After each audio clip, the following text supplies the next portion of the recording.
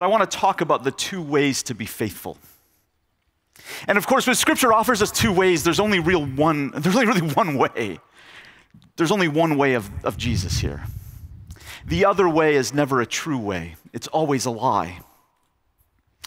As was told to you in my bio, I teach in the Institute of Spiritual Formation here. Although I find it's interesting, when I get students, very few of them know what spiritual formation means. Spiritual formation is simply learning obedience from the heart. It's learning to offer your whole self to God. And the difficulty is what most of us don't realize in our Christian life is we've actually learned how to be faithful in the flesh. We've actually tried to wield ourselves to try to construct a good Christian, and it's killing us and it's warping our souls. We need a new way, which is in fact a very old way, a way of abiding.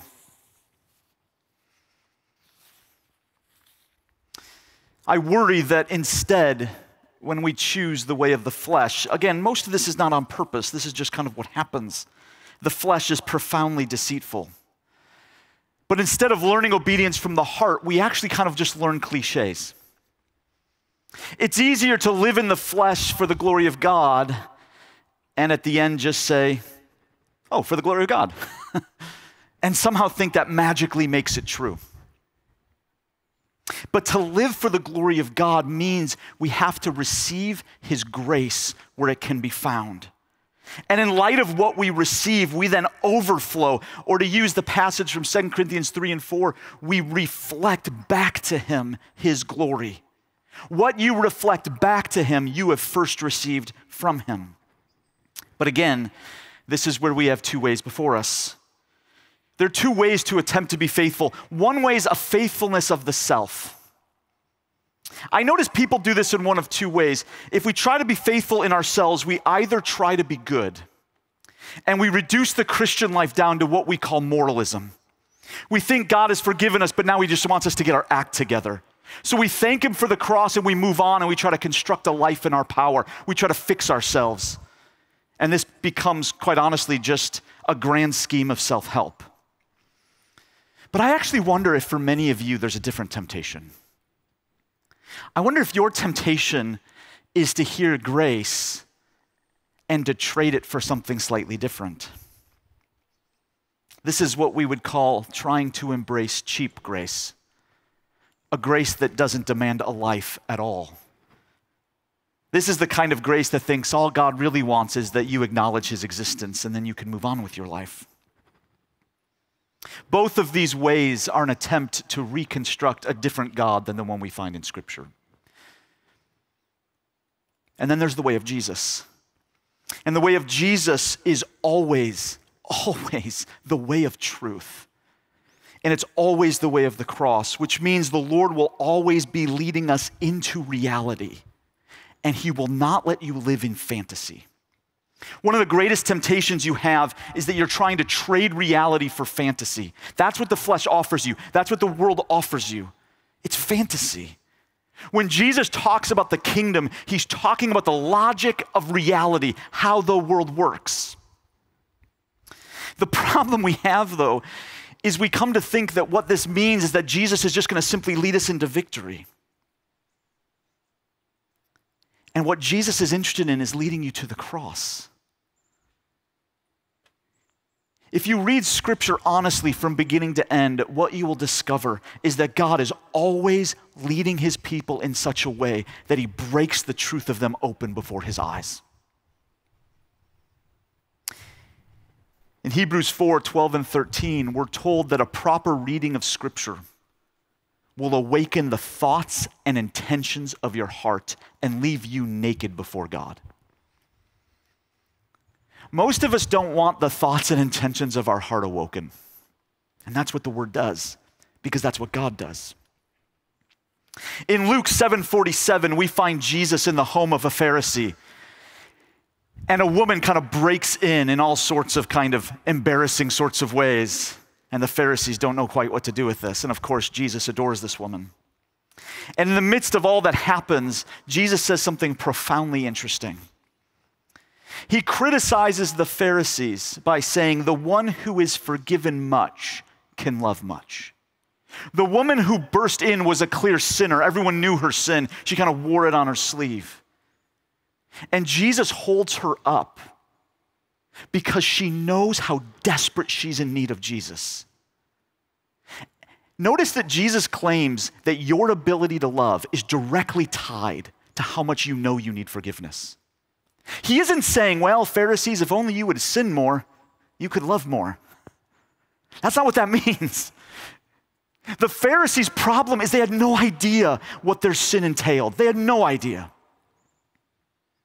This woman knew the very depths of her sinfulness, and because of that, she could love.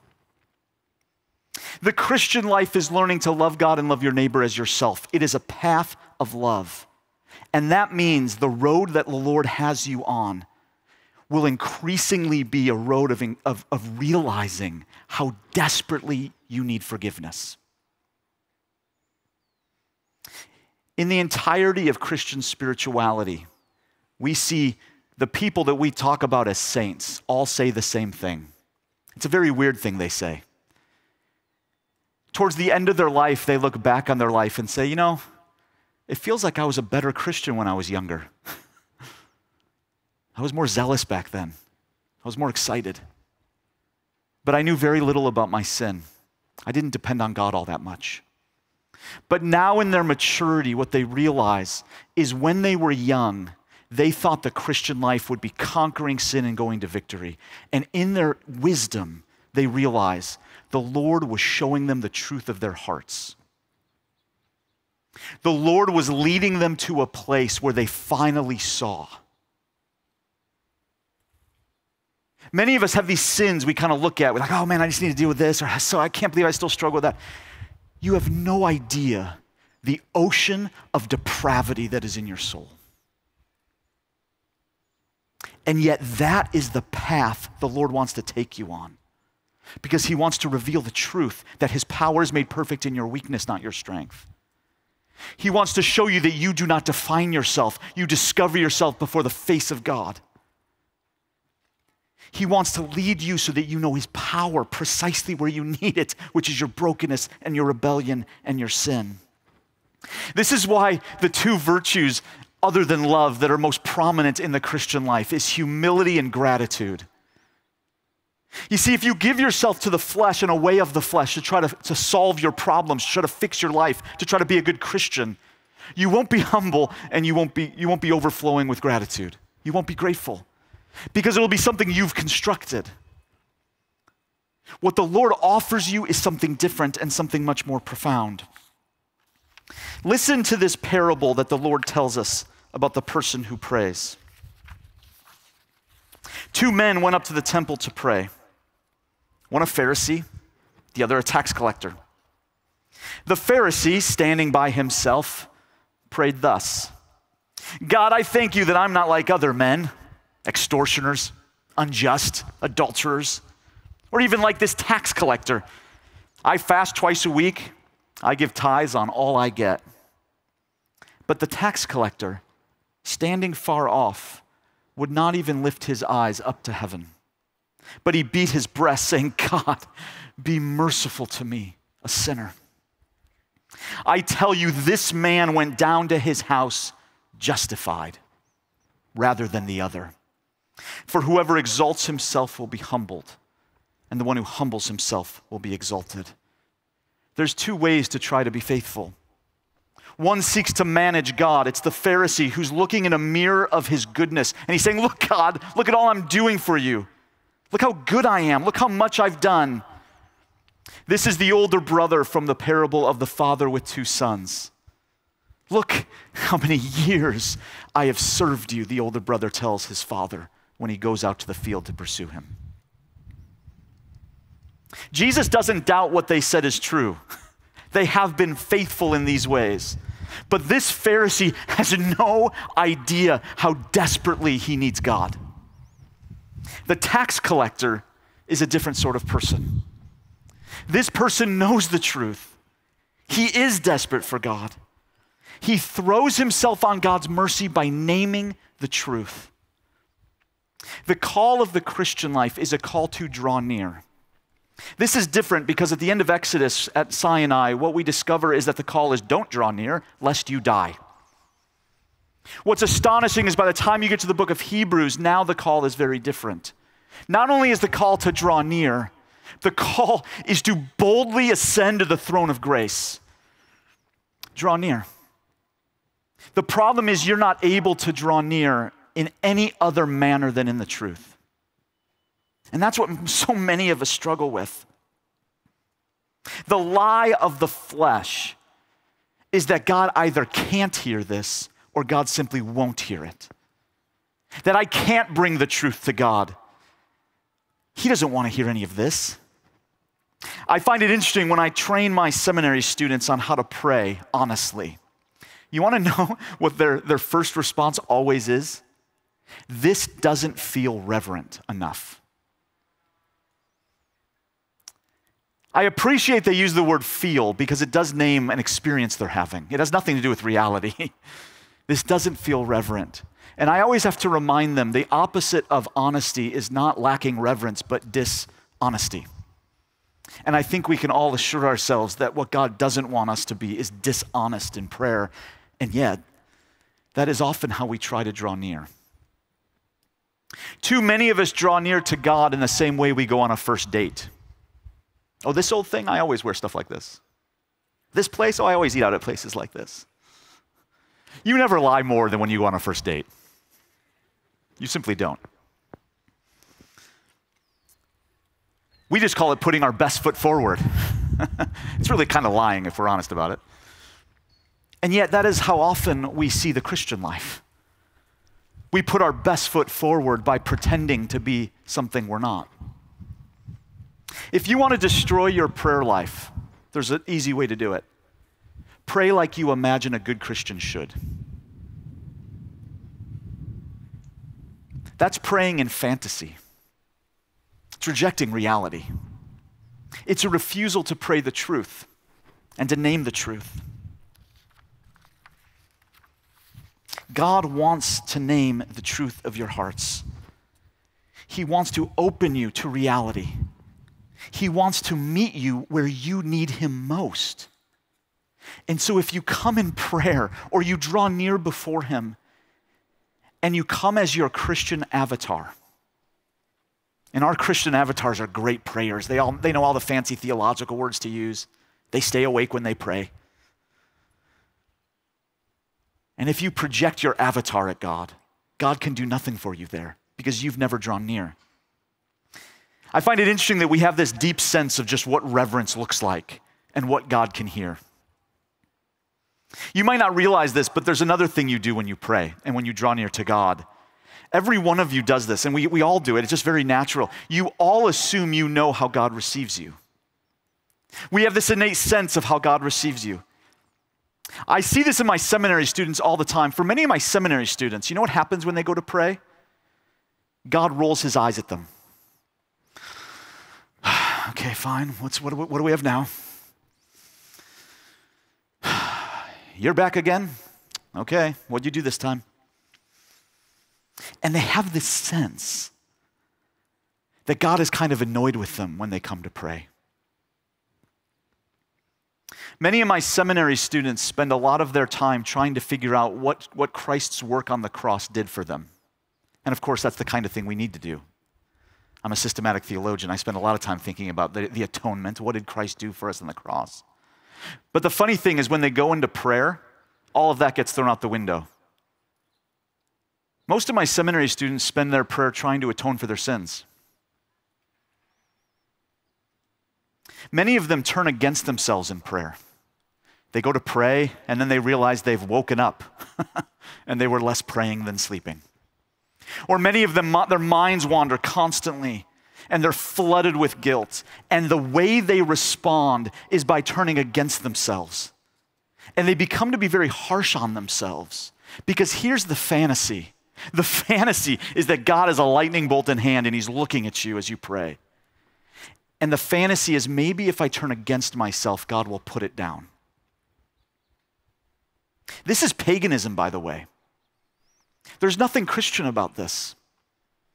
This is a fantasy of a pagan world where you have these gods that are flying off the handle, that maybe you're powerful enough as a person to manipulate them, to manage them, to get them on your side. You could do no such thing.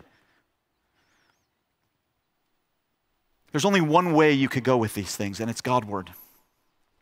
The Lord is leading you on a very clear path. It's the same path he's always led his people on. He wants to show you the truth. And when you draw near, and I'm going to use prayer today as an example of this, but when you draw near to God, what happens to you is your heart opens, and it shows you what the treasures of your heart are. When God delivered Israel from Egypt, he led them to wander in the wilderness. In Deuteronomy 8:2, we're given a hint of why he did this. He tells us there that the reason he made them wander was to show them what was in their hearts. Israel needed to see that what was in their heart was complaining, was bitterness, was anger, was a desire to go back to Egypt, to the land of slavery and the world and the flesh. And of course, this is exactly what they did when the true God of glory descended with fire and fury at Sinai. Israel responds by trying to use Egyptian worship technology, a golden calf, not to worship different gods, but to control the scary God on the mountain. How often are we tempted towards idolatry that gives us a technique, that gives us a methodology, that gives us a way to tether God to ourselves so we can get the God we want rather than the God who is? That simply isn't the God we have, and that's not what he's interested in. I could tell you for certain what the Lord is doing in your life. Scripture does not hide it. The Lord is leading you into your weakness, and he's exposing all the ways you want to reject that. And the Lord is seeking to lead you along a path to show you what is in your heart, whatever is in your heart. And he wants you to bring that to him. If you realize you don't want to pray, that is precisely what you should tell God. If you don't, you are simply sending your Christian avatar to pray, and you're praying dishonestly. Why I want to focus on prayer is because prayer is this really interesting instance. It's your whole Christian life miniaturized. Every temptation you have as a Christian is going to show up in your prayer life. How you struggle with sin, or how you've just chosen no longer to struggle with sin, will show up in prayer. Prayer is an act of drawing near to God in light of how he's given himself to you. And so how you give yourself to him in response will show you, have you believed it? If you don't draw near honestly, I wonder if you sat long enough at the cross. I wonder if you've really realized what the Lord has done. I mentioned yesterday, I was a biblical studies major at a smaller Christian university. And I was an RA. And of course, the benefit of being an RA is I had my own room, which was golden. I needed my own room very badly. And one evening I was praying, and I was reading my Bible, and I was praying, and I had a realization, this kind of revelation. And I realized as I grew in knowledge, I was growing exponentially in knowledge as an undergrad. Simultaneously, my prayer life was plummeting. The more I seemed to know, the less I seemed to pray. And as I sat there in my dorm room alone, I realized I don't believe in prayer because I don't really pray. Yeah, I'll pray before a meal. Yeah, I'll pray for someone if they ask. But I don't just come before the Lord. And what would it mean to proclaim that the Lord of the universe attends to me, brings me into his presence, sets his gaze upon me, and just be like, yeah, I just don't have time? It simply means I don't believe it. I was so struck with this. I was so embarrassed by it. I was so ashamed. I immediately went down to the hall to my friend, Jeff, who's an RA and now a pastor in Chicago. And I said, Jeff, I need to just confess something. This was unusual for me. I didn't usually do this. Jeff, I just need to confess a sin to you. He's like, okay, what is it? I don't believe in prayer. I never pray.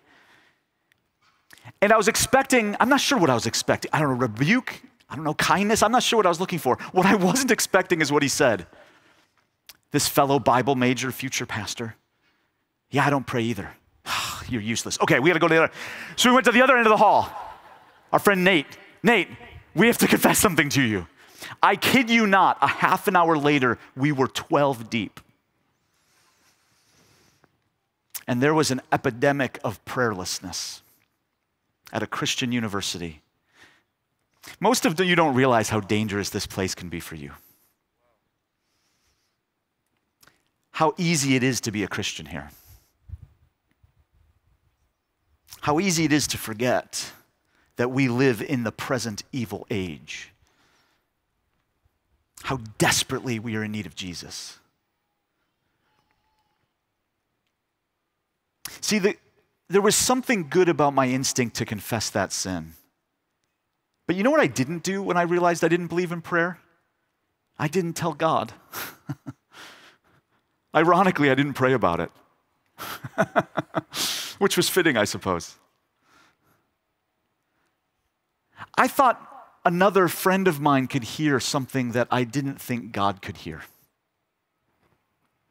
I didn't realize it at the time, but I bought into one of the great lies of the flesh when it comes to your prayer life.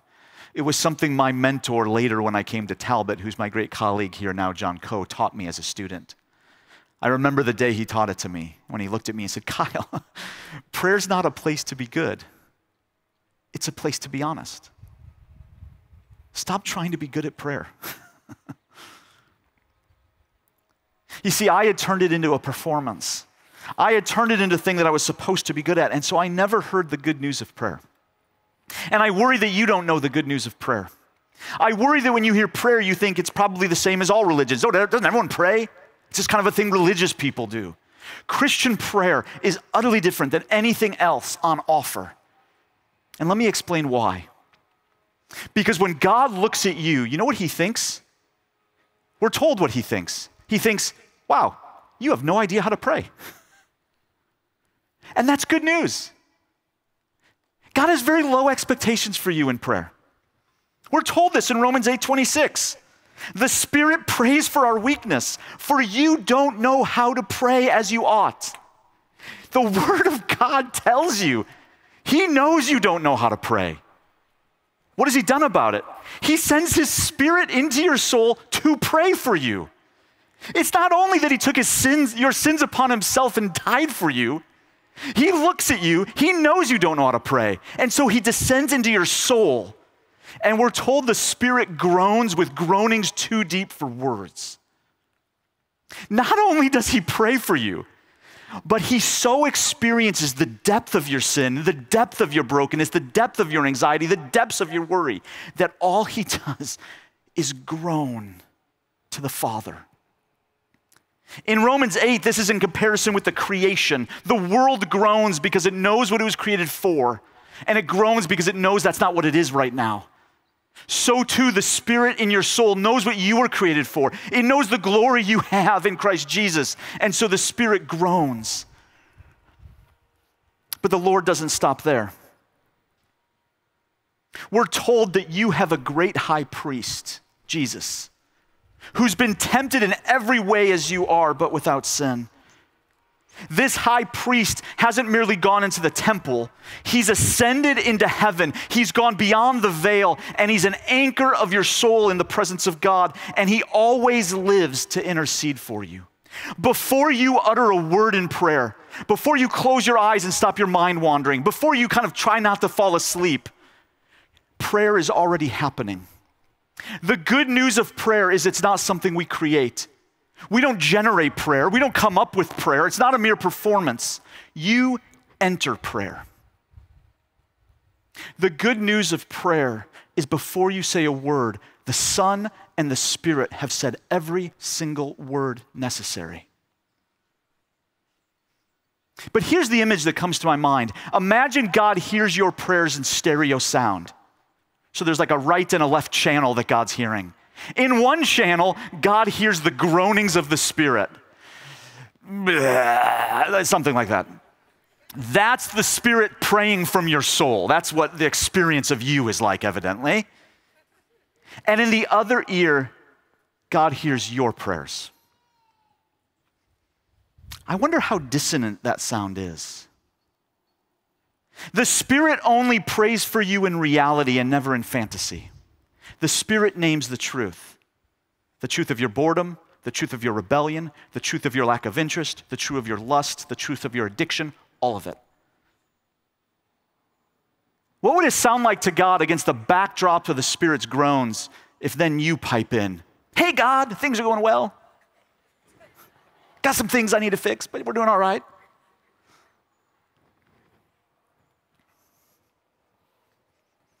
I worry that many of us have learned to pray in the name of Jesus, and we think that's simply a way to end our prayers. If you can't name the truth in prayers, it tells you that you're actually praying still in your own name. It's fortunate for us that your name doesn't get you access to God. The name of another does. To pray in the name of Jesus is to boldly ascend to the throne of grace because he's achieved all that is necessary to do so. If you don't feel worthy, praise God. Praise him that you don't come in your worth. Praise him you don't come in your goodness. Praise him you don't come because some of you figured the Christian life out. Praise him because you come in his name and not your own. If your mind wanders in prayer, like so many of ours does, notice already because of the Son and the Spirit's prayer for you, this is a gift to you.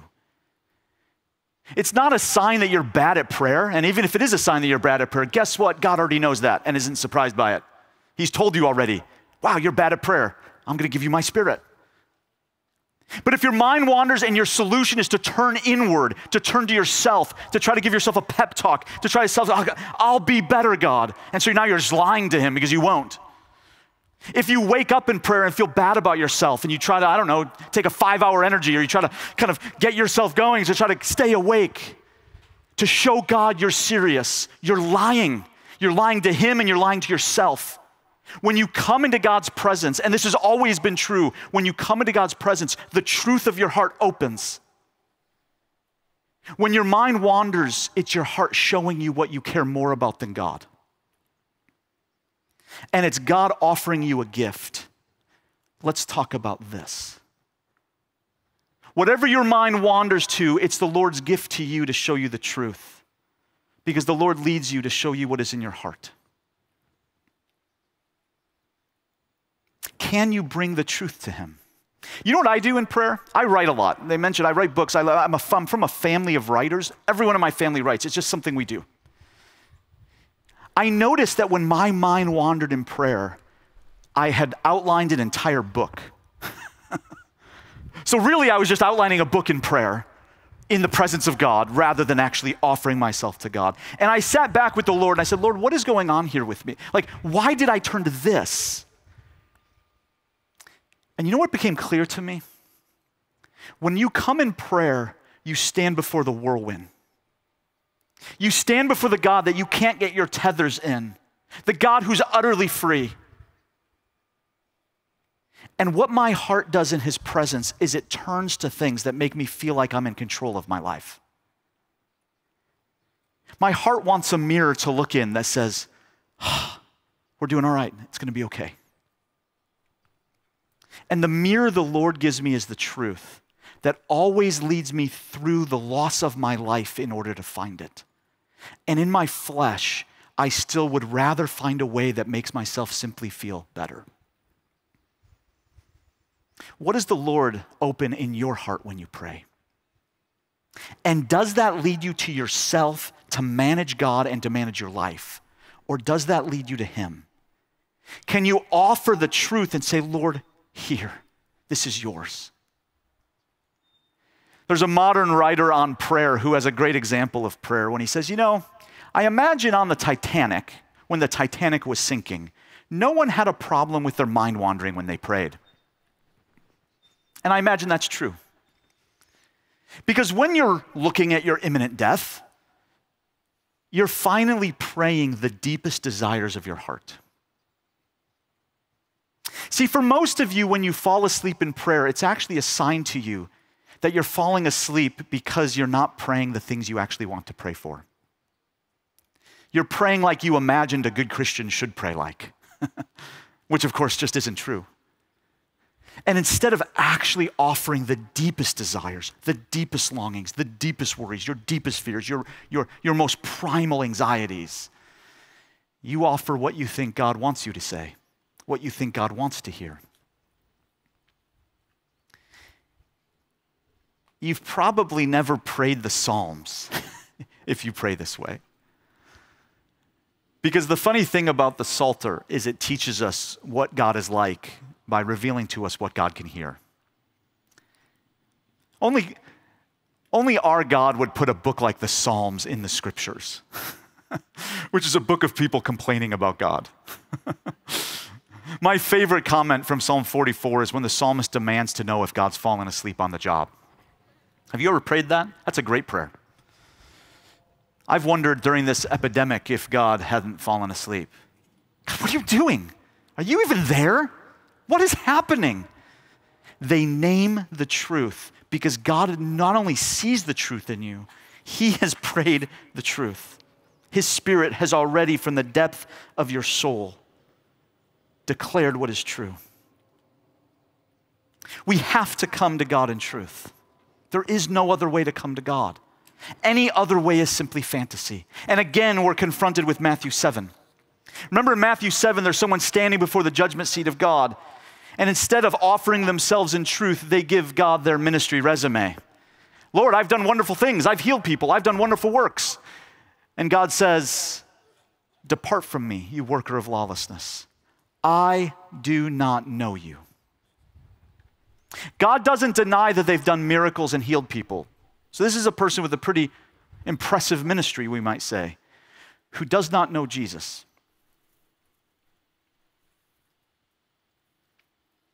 They never offered themselves in truth to Him. They never drew near. You are called to draw near. Prayer is not a place to be good. It's a place to be made known. Prayer is a place to bring all that God sees and offer it to Him in truth. In prayer, we follow the Spirit down into the depths of our soul where God Himself has gone. And we follow His groaning, so we offer ourselves in love. The path to grow in love is the path to know how much you need forgiveness. Just think about that. What would it look like for the Lord to bring you along a path where you're increasingly realizing how much you need Him? And does that have anything to do with your expectations? I worry that so many of us just have false expectations of what the Christian life will be like. That when the Lord leads us, we simply go, no, Lord, this is the wrong path. This is not the way we go.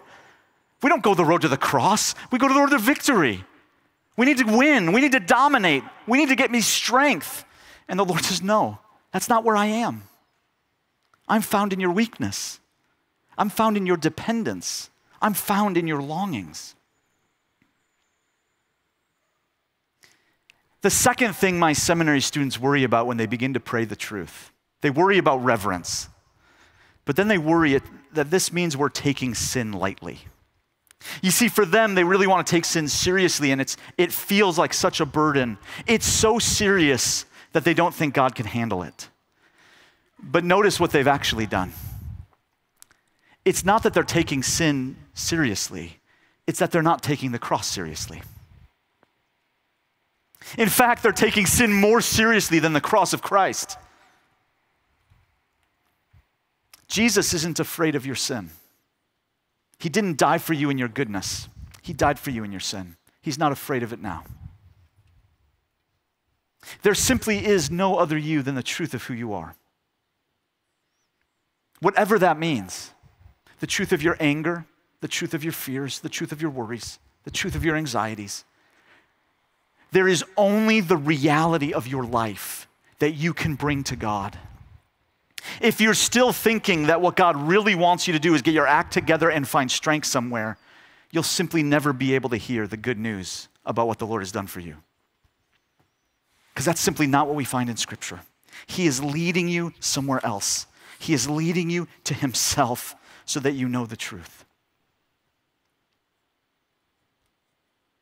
If your view of prayer will be that I come to pray and suddenly the kind of Shekinah glory descends, and my face, like Moses's, begins to glow. What you'll often discover is that's actually not what prayer is like. Because again, if God gave you that, you would never look at the truth. John Owen, one of the stodgiest of the old Puritans. I love my stodgy Puritans. John Owen is considered the greatest Puritan theologian. And he's reflecting on this, and he says something pretty provocative here. He imagines a scenario where someone's praying and they're simply holding their life before the Lord, saying, Lord, take this sin away from me. Lord, take this sin away from me. Lord, take this sin away from me. Have you ever prayed this way? Lord, just make it go away. And God looks at this person, according to Owen, and he says, if I took this sin away from you, you would never come to me again. I wonder how many of us, when we feel life's going well, we simply stop praying. And it's only when things are going badly that we really realize we need to throw ourselves in the mercy of God. If God is leading you to abiding, if God is leading you to himself, then sin now, because of the cross, is an opportunity to embrace the truth. This is not taking sin lightly, but it's naming sin as sin and recognizing what has happened to sin in light of the cross. That we can boldly ascend to the throne of grace because Christ has already handled these things for us. We could boldly ascend because we pray in his name and not our own. But I still worry. I worry we have the false expectations of this. I think of 1 John 3:19 and 20. This is an interesting passage because it's talking about someone who is before God. So someone here is drawn near to God. They're in his presence. And you know what John tells us happens to them? Their heart condemns them. John thinks that for many of us, we're going to experience condemnation because we've drawn near to God. Again, I wonder if you have this kind of God. Do you have a God who may give you a thorn of the flesh to keep you humble? Do you have a God that when you draw near to his presence, your experience might be condemnation? Because that's what Scripture proclaims is true. But notice what John says. He says it's your heart that's condemning you, not God. So if you experience condemnation, what you can never do with your experiences is just project them on God and say, God, why are you condemning me here? God isn't. But then John simply says, God is greater than your hearts, and he knows everything. God is greater, and he knows. Whatever you experience in prayer, this is an opportunity to offer your life to God. When you go to pray, do you feel totally alone? Do you feel your prayers are just bouncing off the ceiling? Tell God, Lord, I don't even know where you are. Do you wonder why God doesn't seem to show up at times? But bear in mind, when God does show up, sometimes it means your heart's condemning you and you're having a thorn of the flesh. So showing up is much harder to interpret than we normally think. Can you pray the truth? See, the Christian life is always a drawing near. This has always been true. This was true in Eden. It's true of the tabernacle. It's true of the temple. It's certainly true that now that we are the new tabernacle of God, the dwelling place of God by the Spirit, the call is to draw near.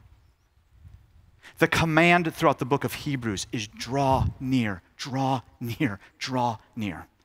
You can draw near because of what Christ has done, but you can only draw near in the truth.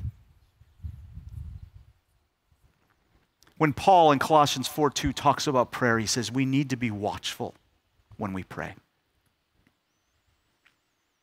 What does your heart do in the presence of God? Does it fall asleep? Is your heart full of lustful thoughts, of greed, of frustration, of annoyance? What happens in the presence of God shows you the truth. God is laying a path before you. He says, this is how you follow me. Just like he did on the road to the cross when he asked the two disciples, what are you guys talking about? And they had to admit, we're talking about which one of us is the greatest. That becomes their path now to know the truth of how much they need forgiveness. Your call is to be powerful as a Christian. Because your call is to so fully absorb the life of God that is given to you that you overflow in love of God and love of neighbor. The path by which you receive that, the path by which you receive the glory of God that it leads from glory to glory, is a path of increasingly recognizing how much you need forgiveness. 30 years from now, you know what we will say? If you keep growing, 30 years from now, you're going to look back to your time at Biola, and you're going to say, I had no idea how deep this sin went. I had no idea what was driving my porn addiction. I had no idea what was driving my narcissism. I didn't even know it was narcissism. I had no idea why I was so full of pride. But what will expose you to the truth is God's presence. If you're uninterested in seeing the truth, you will be uninterested in coming into the presence of God. God always leads you into the truth. There simply is no other way to come to him.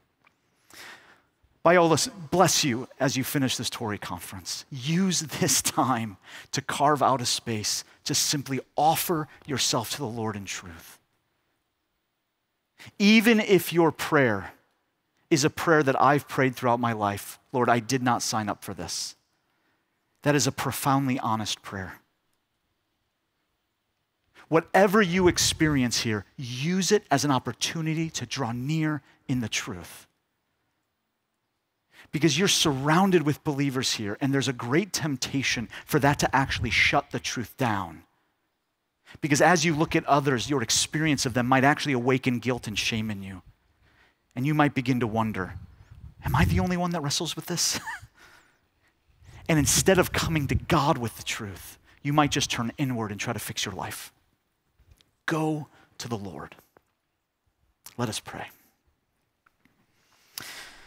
Father, we want to take you up on your call to boldly ascend in the name of Jesus. Lord, you know and you see every thought, every temptation, every worry, every anxiety, every fear. Lord, you know the ways that we're actually sowing to the flesh and in our fantasy lives, thinking we can still reap in the Spirit. Lord, you see how we make decisions that are primarily based on a view of being human that's constructed on strength for the sake of control, rather than knowing your power and weakness for the sake of love. Father, for many of us, prayer has become a time to try to manage you. We become like Adam in the garden, who tries and wheels and deals with you, blaming Eve, trying to get out from under your glare.